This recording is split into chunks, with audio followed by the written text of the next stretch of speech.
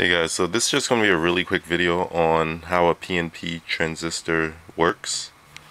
So we'll just go over this real quick. Okay, so a PNP transistor is different from an NPN transistor, being that we connect the positive voltage supply to the emitter terminal, and to the base terminal we connect a voltage that is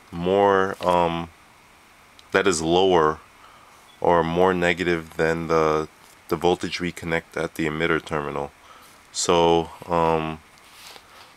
connecting the base terminal to ground through a resistor makes a PNP transistor works really well, because the voltage is lower than at the emitter, so this works fine.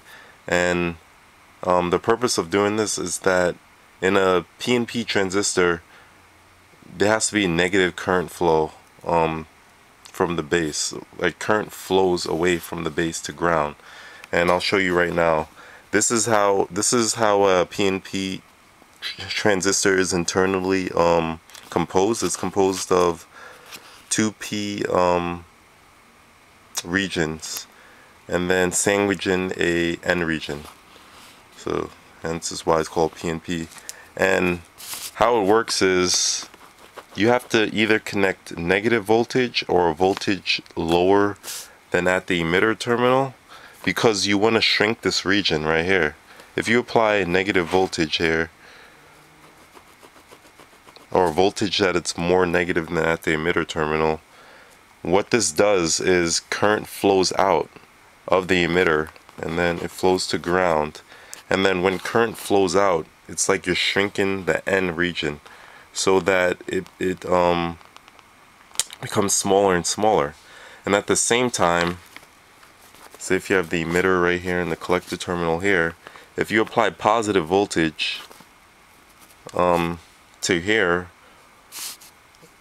while you're applying more negative voltage to the base terminal, what this does is it shrinks the N region, because current is flowing out, so electrons are flowing out, so this region is becoming depleted. And at the same time, you have voltage. Voltage is really a force that in this case pushes holes in the P region. So you have holes then that is able to flow through from the emitter to the collector, and this is how you have the load then powered at the output. So this is how a PNP transistor works, how it's biased. You can see why you need more a lower voltage than at the emitter terminal, because you want to shrink this region, and then you put a voltage here which allows the holes to flow through. And when the region is shrinked, it's almost like it's non-existent, so that's why holes can then just flow through and then power on the load. So this is how a PNP transistor circuit is biased. And one second. So just to show you real quick, I have a setup right here. I have a PNP transistor circuit hooked up right here, and this is the PNP. If you look all the way from the left to the left, that's the emitter terminal. The middle is the base, and then the last one is the collector. So I have positive voltage hooked up to the collector. I have about 5 volts. And then if you run this, you'll see it goes right here, and it's right at the collector terminal.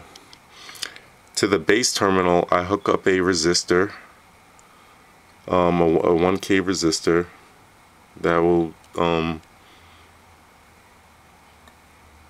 that'll allow for that's sufficient resistance.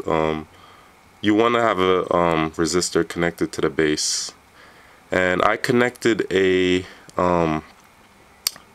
switch to the base terminal.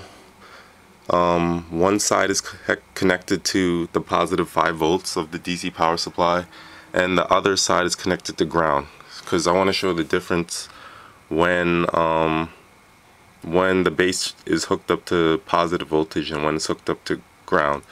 So right now it's hooked up to positive voltage. This is why the LED is off. So if I switch this switch, you can see now the LED is fully on. And this is because the base of the PNP transistor is connected to ground, and that allows for negative current flow.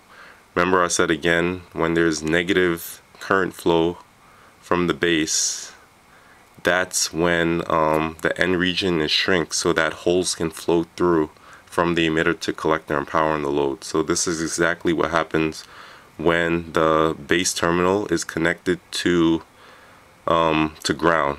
So we get that negative current flow down to ground, that shrinks the region, and then we're able to power on the load. So this is how this is how a PNP transistor works. Thanks for watching.